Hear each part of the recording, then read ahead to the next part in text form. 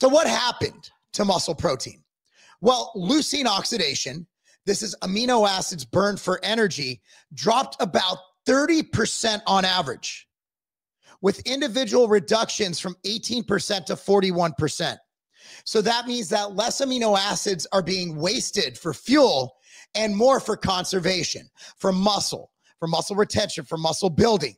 This is enormous. Now, in the medical setting, this is enormous for people in the hospital who might waste muscle, meaning you're bedridden and you don't want to atrophy, right? Let's say you're immobilized. Let's say you're in a cast, right? Like, what does this do for that? That's why they study this stuff, guys. They don't care if I could put on an extra 2 pounds of lean mass this year.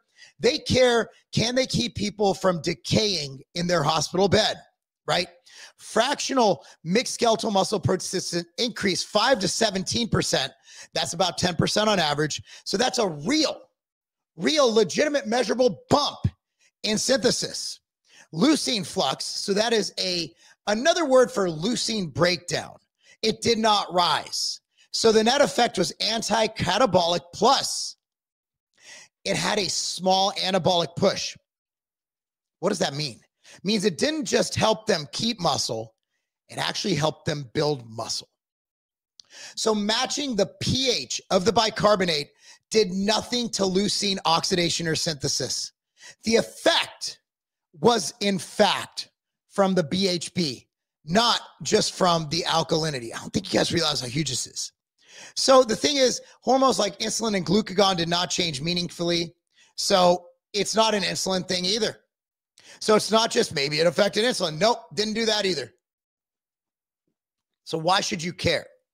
Well, when you diet, train hard, travel, miss meals like I do, the body loves to burn amino acids.